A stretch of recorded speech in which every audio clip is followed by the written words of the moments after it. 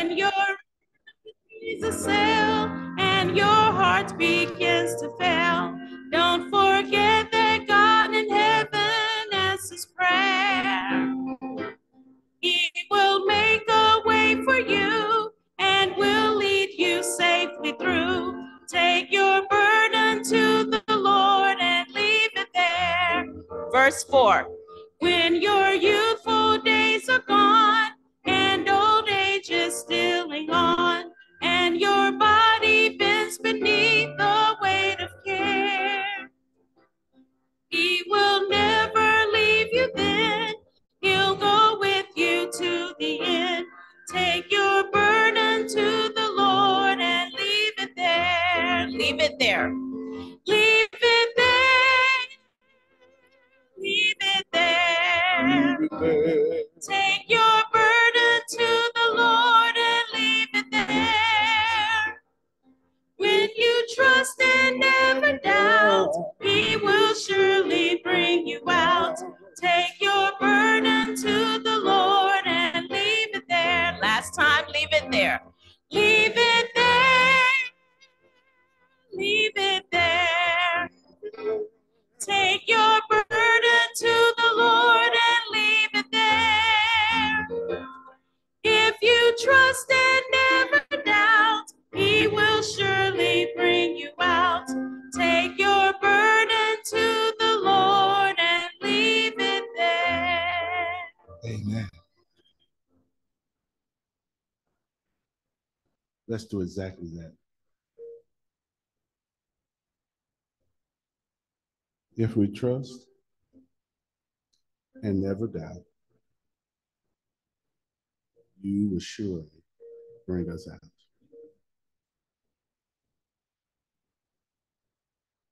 So we bring our burdens. You help us leave them there. God our Father, thank you for this another day. Thank you for your provisions. Thank you for your power. Thank you for your grace. Thank you for this hour. Thank you for what you're going to do. Thank you for opening hearts and minds. Thank you for allowing us to submit our wills to your will. Thank you for the privilege of speaking in your name. Pray, Lord, that you would now use us for your glory. My prayer, Father, is that you would take me out of self.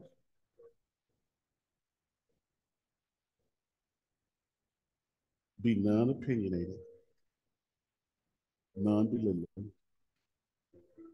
non-judgmental. But Holy Spirit, help me to say those things that you've placed on my heart. Help us to see Jesus through your word. You're able, oh God, to use anyone or anything you please. Thank you for letting me trust you. Thank you for growing me and loving me and teaching me your love. That's why I can say, I love you back. Because you so love me. That's your word now. Have thine own way. In the awesome name of your Son, I stamp it. Amen. Good morning. And praise the Lord. Thanks be unto God, our Father, our Savior, the Lord Jesus Christ, and our helper, the Holy Spirit, for this day. Giving honor to Pastor Moland, to my brothers in the ministry, including those who are absent in our prayers, particularly Brother Gatson, but all the others as well. To you, my brothers and sisters in Christ, it's just good to be here. Truly, it's good. God has selected for us to remain in this world one more day. Yesterday is gone, and tomorrow may not ever get here. But as I said on last week, now faith is the substance of things hoped for. So what we have is right now. That's all we have. We have right now to give God some praise. We have right now. Forget about last night. I know you had fun. That was good. I know you had plans for tomorrow. May not ever get there. But what he has afforded us is right now. So right now, why don't you just tell the Lord thank you? Now I know Greater Peace, we're unconventional, and we're not like others, but right now, why don't we just give God a clap and hand praise? Come on now, you can do better than that, because he deserves it. We clap and praise for any and everything else of non-significance, really, when it all boils down. But when it comes to praising the Lord, we want to sit on and know, let's give God a hand clap of praise, because he is worthy of our praise. He's worthy of your praise this morning. He woke you up. I see some of you. That's on you. But he woke you up this morning, started you on your way, kept you all week long. I'm going to have to calm down, Brother Gill. But listen, he kept you all week long. Kept you from danger seen and unseen. Kept you alive, healed you, made you come back to this place today. And we ought to be thankful. I'm not saying that you're not. I'm just saying what I'm saying. We ought to give him some praise. As I said last week, listen, if we can't praise God together, if the saints can't praise God among one another, then who's going to do it? I don't know about you, but I don't want no rock to cry out for me. I'm going to learn to praise the Lord while I have a chance. And let me get ahead of myself and just go ahead and tell you before I give you my text that you don't know. Wish I had somebody up in here this morning. Like I know. Somebody know where I'm going. I see you shaking your head. What the Lord has done for me. So don't smother my praise. Don't cover up my praise. Don't dismiss my praise, because you don't know what the Lord has done for me. You don't know like I know. And I'm not ashamed of the gospel. I'm not ashamed of what he has done for me. He's been good. I said he's been good. And he's still good. I thank you for your prayers. Thank you for praying for my wife. Please continue to pray for her. We're still in that valley experience. We don't know what's coming, but we're trusting in the Lord. We're walking through that valley. We ain't rushing, we ain't running. We're walking through that valley. And I have come to the point where I believe that the valley experiences are designed or divine valleys from God to take us to another level in Him. Can I get a witness? So thank you for your prayers and also for Marcus. His mom said, well, the doctor said it was a miracle that when he got to the emergency room, the first emergency room said it was a miracle that he was able to sit there and talk with him, that he shouldn't be alive, according to what his issue was. And after they rushed him to the emergency surgery that he had to have, amen, it was successful. And I thank you for that already. But now the word yesterday was that they were trying to let him go home because every test that they had taken, see, Scripture says somewhere that the prayers of the righteous availeth much. And they taken tests. Now this young man has had about 24 years old, has had major surgery. But they had to cut out the main artery of his heart and graft it back together. His body was going to have to accept that. So every test since then that they've taken have come out negative. And his mom said the doctors are scratching their heads. And then the last thing she said in her text, she says, but God. But God. So keep on praying. Amen. We thank God. Now, I've been trying for longer than 2 weeks. I knew my time was coming at the end of November to stand before you. The Lord said the same, and He has said so. And I have been trying my best to bring some of the studies that I have been doing out of the book of Ephesians for so long now, but the Lord just has not allowed me to bring that subject to you. I think you're going to get it in the future, though, from the man himself. But God has not allowed me to touch it.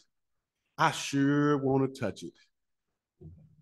Out of Ephesians, the first chapter, verses 7 through 10. I sure want to share with you what God has shared with me about our redemption. Saints, what a wonderful God we serve. God has done an awesome thing for His children. My prayer is that we would learn those things that He has done for us truly. I tell you, it will change your Christian life. It will grow you in grace and in the knowledge of our Lord and Savior Jesus Christ. I tell you, it will cause you to want more of Jesus. I don't know about you this morning, but I want more. I said, I want more of Jesus. Don't give me riches. You can give it to me if you want, I'll accept it. But don't give me riches and gold. Give me Jesus. Give me Jesus. I said before, I may not be able to leave my children the things of this world. But in all of my doing and all of my giving and trying to be the best dad that I could have been, listen, I've tried to give them Jesus.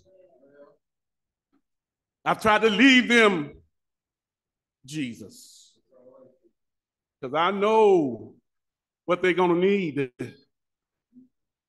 in times to come. Yeah, they're going to need Jesus. You can look out today, not very far from the parking lot, and you can see that the world today still need Jesus. The Old Testament Jesus is called the Prince. Help me, Holy Ghost, of peace. Boy, we sure do need some of that peace today. They need that peace over in the Middle East today. Can I get a witness? They need that peace over in Ukraine and Russia today. Amen, somebody. They need that peace over in Africa today. Over in China and Indonesia and all of those other places, even down under in Australia, they need the peace of God today. And I know that's a little far for some of you, so I'll bring it home in your house. Wish I had somebody. I feel like praising the Lord. In your house, you need peace. In this house, help me somebody, we still need the peace of God. You call yourselves, we call ourselves greater peace. Greater peace than there's no greater love than this, than a man lay down his life for his friends. We all know that Jesus laid down his life for us. Jesus says, you call me your friend, and indeed I am. He is a friend of mine. He said, but if I'm your friend, from your master, from your Lord, do what I tell you to do. Okay, I didn't get a lot on that one, but that's all right. I'll say it again. He said, yeah, if you love me, keep. Somebody say, keep. Keep my words.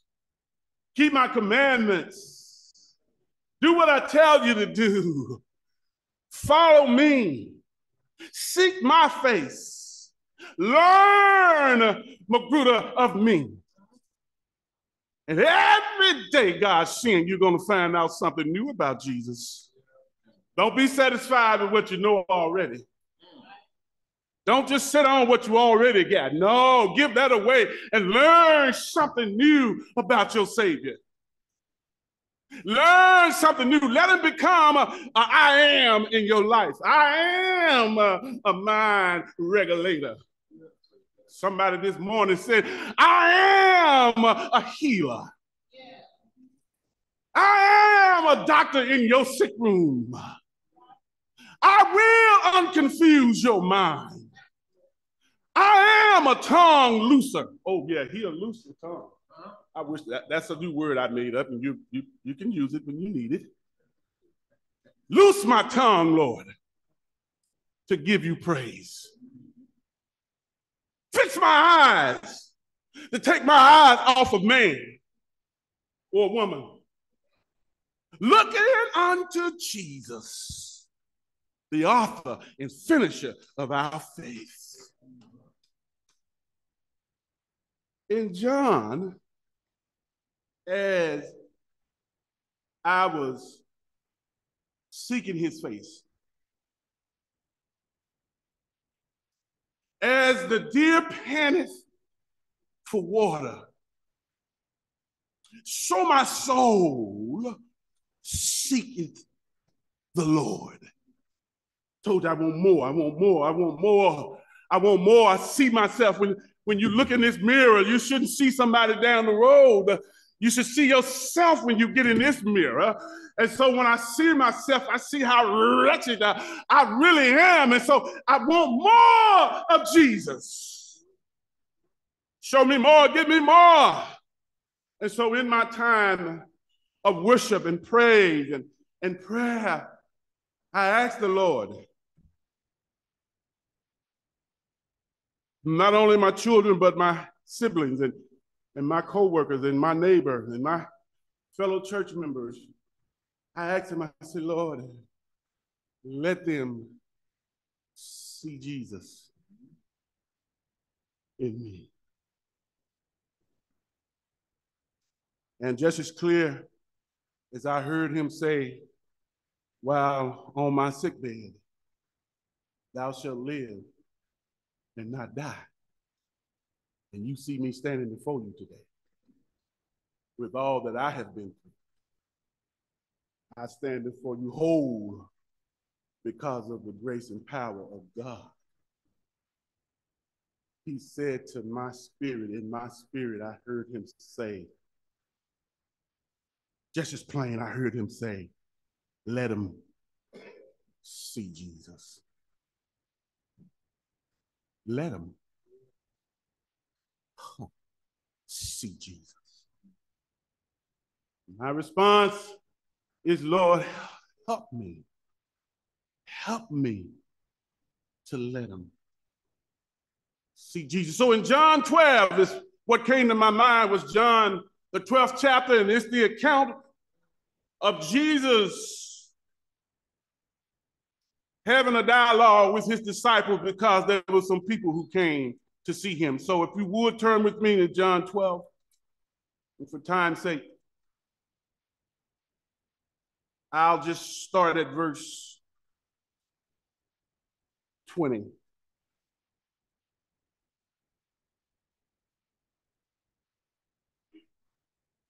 That's St. John.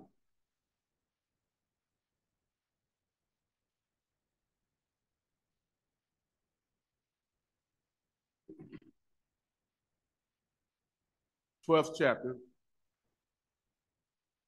starting at verse 20.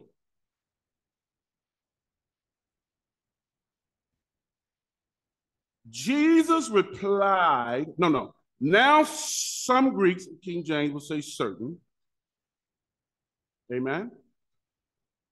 Certain Greeks, but NIV here says, now some Greeks were among those who went up to worship at the festival.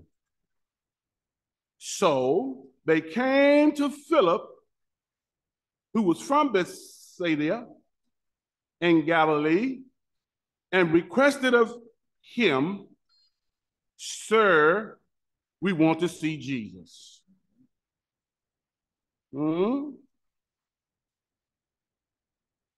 That's verse 21. Let me read it in the King James. The same came, from out the Greeks, therefore to Philip, which is of Bethsaida of Galilee, and desired him, saying, Sir, we would see Jesus.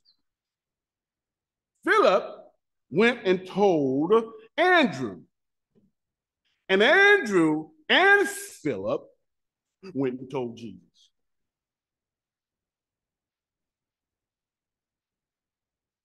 And Jesus replied. You see what Jesus replied. Now, in this text, to keep it in context, if you back up, this dialogue starts because there were some folks, thank you for honoring the word of God, there were some folks called Pharisees who had rejected Jesus. Thing I like about God is I have noticed in scripture through my years of being in Christendom is that God always leaves his son with a witness. Always leaves somebody who would be seeking or worshiping Jesus. Can that be you this morning? Could that be you? Are you the one that God chose to lead here to worship Jesus? Or are there other nefarious purposes for being here? Verses 20 through 23, you're going to find what some call the hour. The hour. It was interesting to find that when you look at the word the hour, it's quoted many times, and most times, by Jesus. What Jesus has said, the hour has not come. Or he said to his mother, my hour is not yet come. When she came and told him that, Yeah. And then she says, do whatever he tells you to do. And then other times, the scripture just tell us that he was being attacked, or he was being attacked, that they was trying to throw him off a cliff. But the scripture tell us that they couldn't do it because his hour had not yet come. Many times you see it in the Bible where his hour. But here, now, we see by these Greeks, these Gentiles, coming to try and gain an interview with him, Jesus lets his disciples know now is the hour. Now is my hour. That you see it right there in verse 23. He said, Jesus replied to them, the hour has come. Well, the Son of Man is what he referred to himself. In the third person, he said, the Son of Man to be what? Glorified. It's time. That was my sign. That's my last sign. Now it's time for me to go and do what I came here to do. He was on his way. You know he was on his way to Jerusalem. You know that, right? Scripture said he set his face steadfastly towards Jerusalem. And when we worship, when we serve him, we ought to set our minds and our hearts to be committed to do and go wherever he tell us to go. Come H-E hockey sticks, 2 of them, or high water. I'm going to do what the Lord says do. So he set his face, and it was that time had arrived. The hour for the Son of Man to be glorified. Now, when you get to verse 24, then you got to look at that real close, because actually what Jesus was doing was predicting the cross. You see it? I assure you, unless a grain of wheat dies, Jesus is now preaching the cross. And it confused me, this dialogue between him and Andrew and Philip and the rest. He said the dialogue was going on, and it confused me because they came for one reason, to give him some information about some folks that was not a part of the nation, of folks who were strangers and outcasts, and in some instances they referred to them as dogs. But Jesus went a different direction. Isn't that so like Jesus? To go a different direction? Isn't that just like Jesus, to get straight to the point? Nicodemus, thou know that thou art a great teacher from God. No man can do these things, Nicodemus. Jesus kind of cut him off. Nicodemus, you must be. Jesus gets straight to the point with you. We know that in this mountain thou shalt worship God. Woman, the day is coming. Well, actually, he said the hour is coming when you will not worship on this mountain or nowhere else, in essence, but you will worship in spirit and in truth. Jesus gets straight to the point with you. He says, I'm going to the cross. And then, of course, there's always a cost.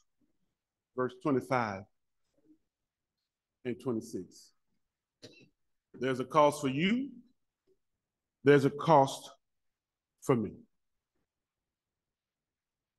So the Passover. Headed to the Passover. Interesting, when this thing starts out, many things that happen. Why, in verse 19, the Pharisees said to one another, out of the NIV, you see, you've accomplished nothing. Look, the world has gone after him. Wouldn't that be something if we could say that today?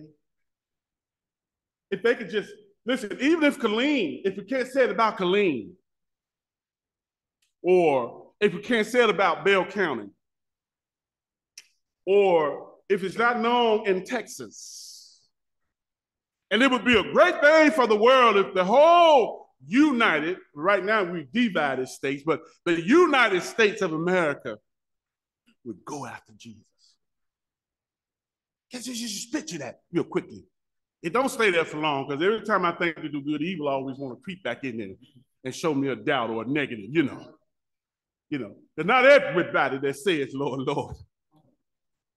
Mm-hmm. Wouldn't that be a wonderful thing? If just greater peace, the members and the participants and the occupants and those who come at this place would just go after Jesus. The Pharisees recognized something about this man. They said they had been trying to get rid of him, but they said, listen, we haven't done a thing towards him. Now the whole world, the whole known world, but people was coming from everywhere, including these Greeks. I don't know where these Greeks came from.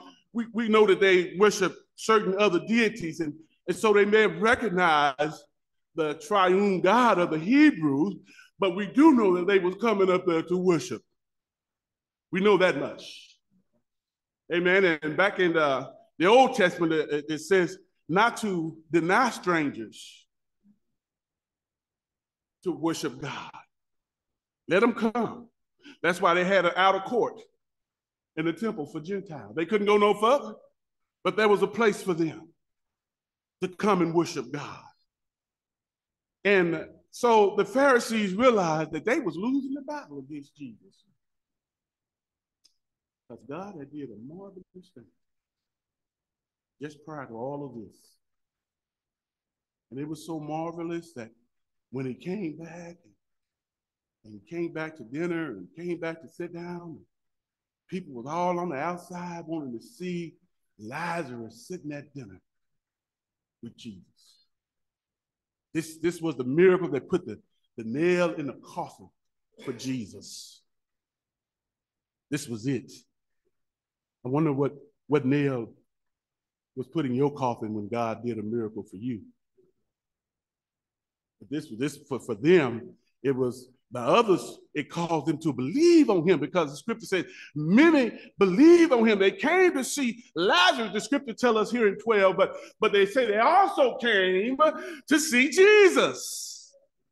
Let them see Jesus. They came to see Jesus. You know, folks ain't coming to church because they want to see what you got on, or they want to hear your knowledge, your expertise, our expertise. No. You don't know what folks are going through when they walk through them doors. But they know this one thing. They know that this is what we call church. Help me, Holy Ghost, because this is not on my paper. This is what we call church. So when they come here, Brother Bell, they come in here looking for answers. They come in here looking for solutions. They come in here looking for, listen, they're looking for relief. And then the rest of us who's sleeping right now, we ain't looking for Jesus. We looking to make sure everything run according to what we used to running with. If the Holy Ghost decided to do something differently in the service, I dare to say half of y'all to get up and walk out of here. Oh, y'all don't like me.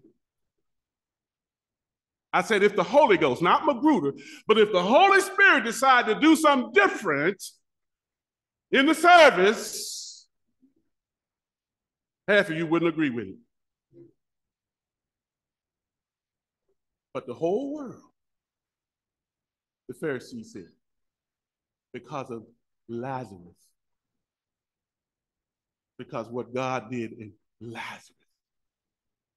Really, we tell all the stories about Lazarus, but really, you know the big issue with the Lazarus story was Jesus telling Martha, didn't I tell you that if you believe that you would see the glory of God?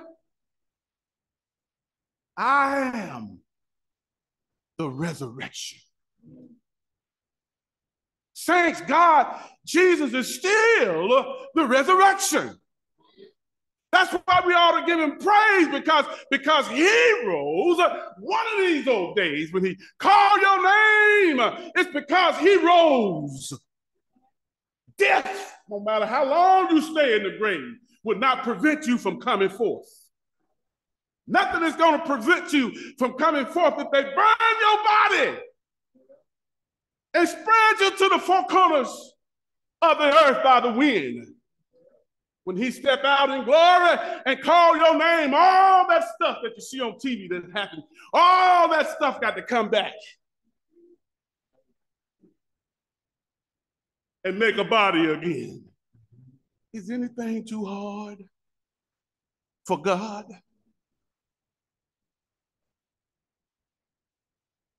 So that's the background. But then it's interesting as I get ready to walk up that we need to let them see Jesus. Let us not be like Philip here. You know, it's interesting, I was saying a while ago, Philip mentioned a few times in the Bible, probably about 3. And each time Philip's name is mentioned, he was bringing somebody to Jesus. Let me ask you a question this morning. How many folks have you brought to Jesus? Come on, don't leave me, don't leave me, don't leave me. Stay here with me for a while. How many folks have you brought to Jesus? Who have you led? Who have you invited? Who have you told about Jesus? How many times have you shared the good news of Jesus Christ? You want peace, that's where it's going to come from. You want joy, that's where it's going to come from. You want order, that's where it's going to come from.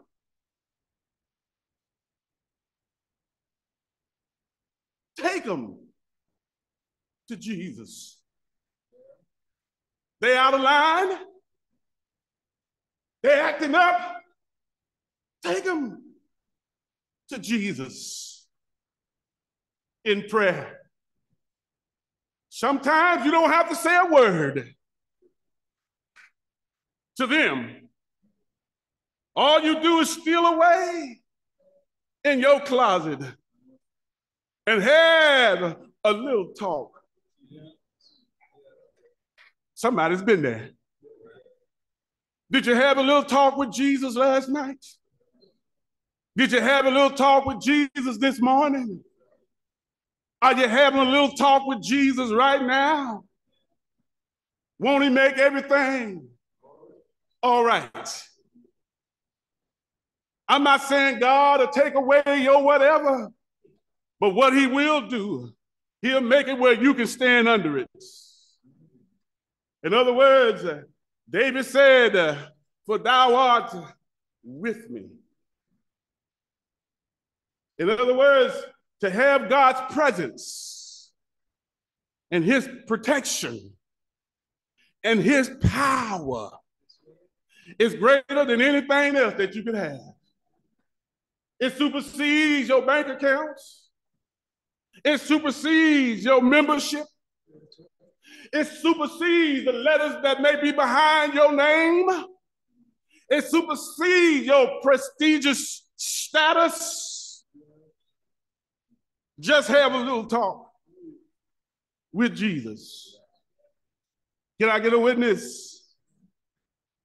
Yes, sir. And so Jesus replies. And before he replies, one more thing here about Philip is Philip he looked like he was confused because, and I can understand Philip being confused because Jesus at one point had told them not to go anywhere else but to the lost sheep of Israel. When he sent them out, he said, don't go to the Gentiles, don't go there. He said, just go to the lost sheep. So they was used to Jesus dealing with just Jews. That's who he came for. Can I get a witness?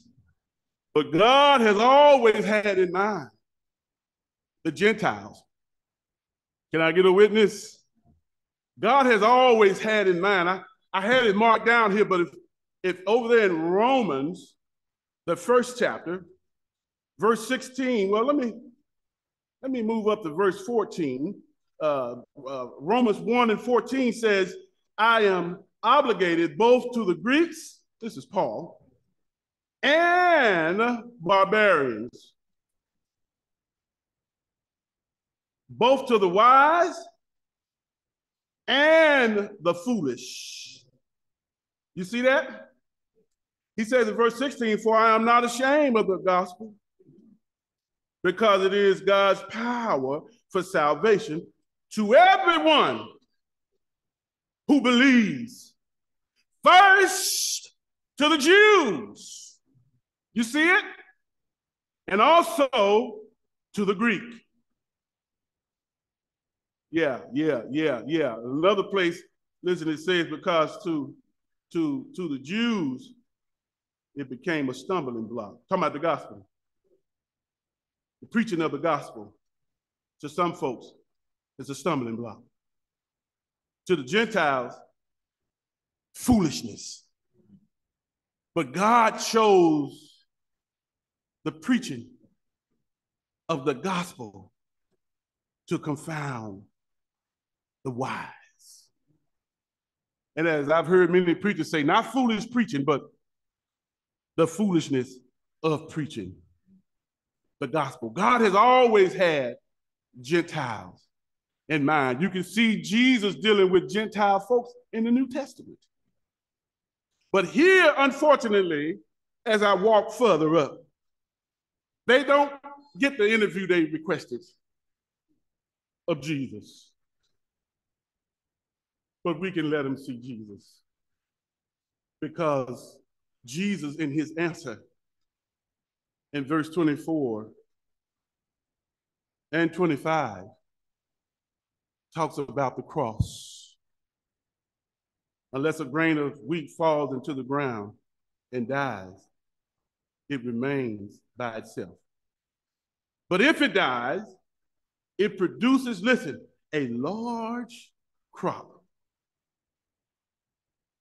A large crop to include all of us, to include Jews and Gentiles. Jesus said, I'm not going to grant them an interview right now, but the hour has now come where the Son of Man is going to give his life a ransom for many. He's going to redeem. I told you, I wish I could have talked about Ephesians, but it's not mine to do. He was going to redeem not only the Jews, but he was going to redeem the whole world. All those who would accept him, God knew who those and knows who those people are, including you here this morning. You've been redeemed. And I heard the redeemed of the Lord ought to say so. Yes, God here, Jesus here, yes, introduces the cross. He said, y'all just give me a little while. I'm going to fix it where y'all can interview me. I'm going to fix it where you can see me. Now, the thing I like about in-depth study is that you learn some things. Even if you don't know Greek, if you just keep in there, God will show you some things. It's not that these folks, as I close, listen, it's not that these folks just wanted to look at Jesus. There was many that came to just view him, just see him in the physical because of the great miracle that he had done. No, they wanted more. They wanted not only an interview, they wanted to know him. They wanted to know who he was. And oh, if we would learn to know him. In him was life. And the light was the light of men. In him does all things consist. Or if I had time, I'll go down through that in him. Because it's in him. In him was life. They wanted to know him in a more personal way. They wanted to get to know this Jesus. The Apostle Paul said it like this, to know him. He says, everything else that I have learned, I count it as dung for the excellency of the knowledge of him. See, that's why I was talking about the valley experiences. Sometimes we think we know God as children of God until we get in our valley experiences. Because our valley experiences will let us know not only who we are, but it'll let us know who other folks are. When you get into some trouble, when you get into your valley experiences, you'll find out quick who your real friends are. You'll find out quick, are they really with you? Do they want to be affiliated with you when you're going through your hard times?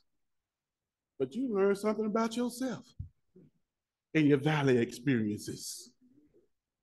You can know God in a deeper meaning when you go through something. As I said last week, you'll learn to call on him more fervently when you need him. Right now, again, as I said last week, Peter, do you need him? Lord, Peter cried out, save me. He was drowning. Didn't have time for a cute little prayer. Lord, save me. Something else a valley experience will do. The valley experience will teach you something about God. Whereas before you didn't know him in this area. You didn't know what he could do. And listen, if you wasn't weak, if you didn't fall, how would you know what God could do for you? If you didn't have a problem for him to solve, how did you know that he's your strength in times of weakness? Y'all gonna pray with me a little while?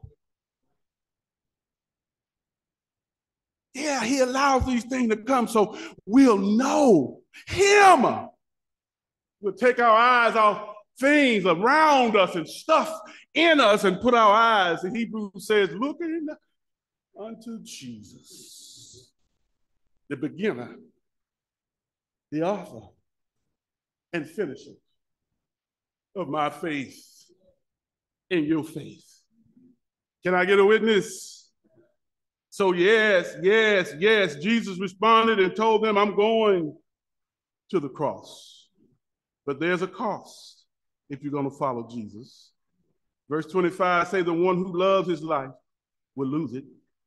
And the one who hates his life in this world will keep it for eternal life. If anyone serves me, verse 26 say, if anyone serves me, he must follow me. Where I am, there my servant also will be. If anyone serves me, Gentiles, the Father will honor them. You got to hate your life. When you study that verse, there's two lies in there. The first life, it's really talking about your ego that you prior to salvation. He says you got to hate that life. You shouldn't like that life no more anyway. It's supposed to be dead. Reckon ye yourself to be dead unto sin and alive unto God through Christ Jesus. Dead. And then that second life, he's talking about, listen, when you hate that life and you come into line with God's will for your life, selfless, humble, as I said on last week, humiliate, you're humble. You're following his will. You're following his direction. You're doing everything to seek his face and his will and not my opinion and live like you want to live and do what you want to do. But now you've committed yourself to the Lord and you're serious about your relationship with Jesus Christ and you're growing. Yes, I know Romans 7 is in there. We ought to always remember Romans 7, that this Christian life is a struggle until that day. It's a struggle. I know it is. But a Christian, a born-again person will keep on. Hello, somebody. Keeping on. Can I get a witness? A child of God May quit for a while, but they're not going to give up. A child of God may give up on something, but they're not going to give out. Can I get a witness? In other words, Jesus here, that word down there, what he says, serve. Listen, that word is diaconus, like the same word for deacon. That's what he would when he said serve. That's what we're supposed to be, servants. One of the greatest things that we want to hear one day, and all of us want to hear this, well done, thy good and faithful servant. Diaconus. Just like the deacon. It's the same word for deacon. Service to one another and to God. The two goes together. Vertical, horizontal. You can't have one without the other. As I go 1 minute over, listen. I have questions. In verse 19, he said the world. It said the world has gone after him. Let me ask you a question. Have you? In verse 21, it said we would see Jesus. Do you see him? Do you see him in truth and according to Scripture? Number 3, do you hate your old life? Are you still following it? And number 4, are you serving Christ? Not the church, not the pastor, not your cliques, not your organizations. I'm not saying you can't serve in those capacities, but my question to you is, are you serving Jesus and following him?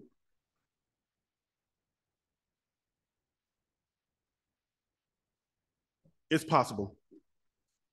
As I get ready to take this seat and give the invitation, one more thing I learned, the benediction that we so often use, Jude 24. Are y'all familiar with Jude? You know, it only has 1 chapter.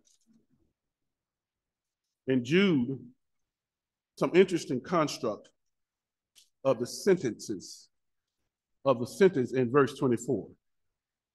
I'm told that in that verse 24, now unto him, this is how it's all possible. Now unto him, there it is again, that is able, you hear that? To keep you. Yes, y'all know it, don't you?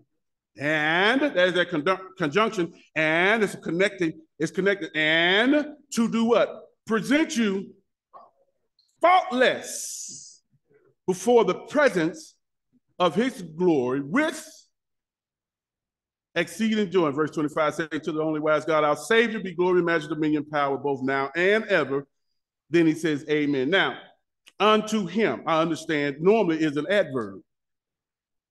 That's what I found out, that normally that's an adverb. Talking about now. But here it is a pronoun. Now, unto him, which is a pronoun, but it's objected. That, the pronoun, but it is subjected, or either vice versa. But you English teachers know that in the English language, you don't normally have both. It's either or, subjected or objective pronoun. And so I went a little further and found out that if you go to the Greek and look it up and see what it means, ain't none of that stuff even in there. In the Greek, it just simply says, and I close, him able. That's what it says. Him able. He's able this morning. Can I get a witness? It was him who saved us, him able. It was him that brought you, him able. You may be facing something this morning, but him able. You may be requesting something of him and ain't got it yet, but know that him able. You may have been waiting a long time, but you know him able. As he walked down the Via Dolorosa, or however you say that, up Calvary's hill, him able. Put him on the cross, crucified him, and buried, but him was able. God raised him from the dead. Didn't he do it? I say, didn't he do it? Jesus, that same Jesus, is alive this morning, and he's able. He's able to fix it. He's able to make it right. He's able to scour you. In other words, he knows what we go. He can be touched with the infirmity of our feelings. He knows if you're fearful. He knows if you're afraid. He knows if you're lonely. He knows if you're scared. He knows that you're wondering. He's able. Him able. Him able to keep you from falling. And him able, one of these old days, Brother Jones, to present you. I know you got some spots right now. I know it. You got some holes in your building. I know it. I got them too. But he's able to present you faultless. Glory. Hallelujah. I'm glad. I'm through. I'm glad that he's able. Aren't you glad? Doors of the church is open. Him able. Him able. If he did it for Abraham, he'll do it for you. If he did it for Moses, he'll do it for you. Listen, if he did it for Ruth, he'll do it for you. If he did it for the 10 lepers, he'll do it for you. How do you know, preacher? Because him able. Will you trust him?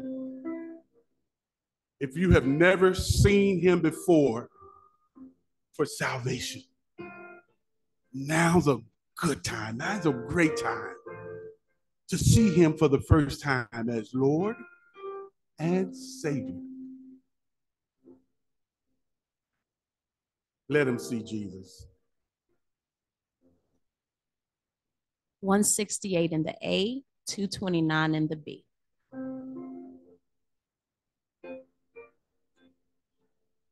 Say, but preacher, Jesus is no longer on earth. How can we see Jesus? Colossians 1:27. Christ in you, the hope of glory. Let him see Jesus in you.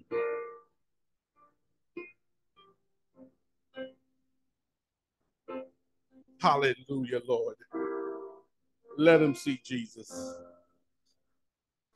I can hear my Savior calling.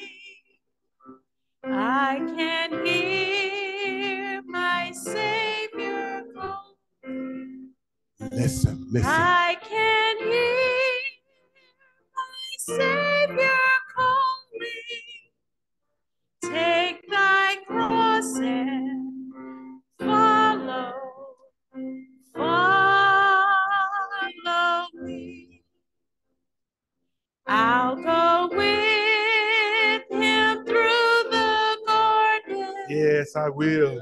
I'll go with him through the garden. No matter how painful. I'll go with him through the garden. I'll go with him